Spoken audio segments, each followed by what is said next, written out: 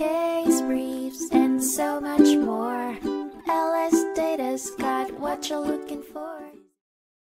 In 1866, the Massachusetts Supreme Judicial Court heard the intriguing case of McAvoy v. Medina, which centered around the legal rights of an individual who finds property that is not considered lost. The situation arose in the defendant's shop when a customer left their property on a table and failed to return for it. The plaintiff, a fellow customer, discovered the property and seized it without any claim to ownership. The case hinged on the distinction between lost property and property voluntarily left behind. Unlike the more straightforward notion of lost property, the court determined that when an item is intentionally placed somewhere and accidentally forgotten, true ownership is retained. This was backed by the precedent set in Lawrence v. the State. The lower court's ruling held that the defendant bore the responsibility of safeguarding the forgotten property for the rightful owner, rendering the plaintiff's claim that it was lost property invalid. In the end, the court's decision emphasized the importance of protecting the rights of true owners and ensuring safekeeping of their property, leaving no room for exceptions.